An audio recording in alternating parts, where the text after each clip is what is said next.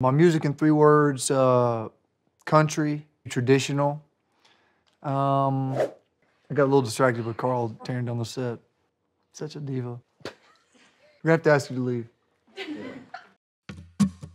Hey y'all, I'm Riley Green, and this is my song, Damn Good Day to Leave. Girl, I always pictured it'd be pouring down rain, with old Hank singing some song about trains.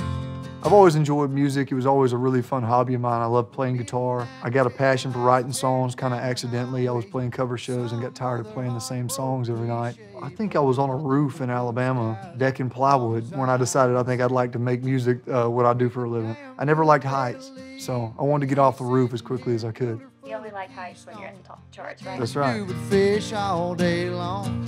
Pocket full of 3-day weekend money. Ain't a heartbreak cloud in the forecast, honey. I had some songs that kind of helped me get a start in my career before I'd ever been on a chart. For me, I wrote to the people I saw every week on the road, and sometimes it was in a coffee shop or a barbecue restaurant, and they were just trying to eat, you know, and I'm just in there making noise. But I think I learned how to write songs that I thought would make people feel something. And, you know, I'm not the greatest singer in the world. There's a lot of people that are a lot more talented than me, but nobody can write a song that I can write from where I write it from that perspective. So kind of gave me an idea that maybe I had a way to set myself apart from everybody else. Now, without you here telling me how, guess it could be worse. But it's 75 degrees.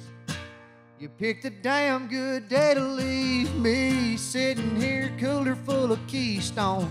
Nothing to do but fish all day long. I grew up listening to Merle Haggard and George Jones and my granddaddy Buford, and trying to keep some of that sound, whether it be steel guitar or fiddle or banjo or mandolin or whatever it is, keeping that in my music and trying to keep that alive a little bit is something that I'm pretty proud of.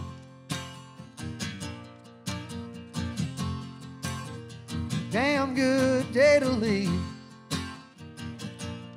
We put out a brand new album, This Ain't My Last Rodeo, this fall. It was a really cool experience to get to record a full album. I've never done that before. We've put out an album before, but it was released in several EPs and singles at a time, so it was a different process, and I think creatively it allowed me to kind of write towards a full project, and I think it made it one of my most well-rounded pieces of music that I've done. And how am I gonna do anything now without you here telling me how? My headline tour, This Ain't My Last Rodeo tour, is something I've been looking forward to for a while. Production's a lot bigger. I think we've got 3 18-wheelers and 4 buses out there. Like, it's a pretty crazy thing, but it's exciting to see how big it's gotten, and to see fans that, you know, some of them have seen me play in little bitty small honky-tonks are now getting to come to arenas and see me play, and they were kind of along for the ride with me. I hate to see it go, but if you ask me, you picked a damn good day to leave. Getting on stage and having the crowd singing back to you, I always say, is like hitting a home run or scoring a touchdown. There's a lot about this lifestyle that's tough. Traveling, being gone a couple hundred days a year, and being on a bus, and that makes it worth it every night when you get to sing songs you wrote about your life and people make it about their own life. But Channel 8's about to marathon John Wayne.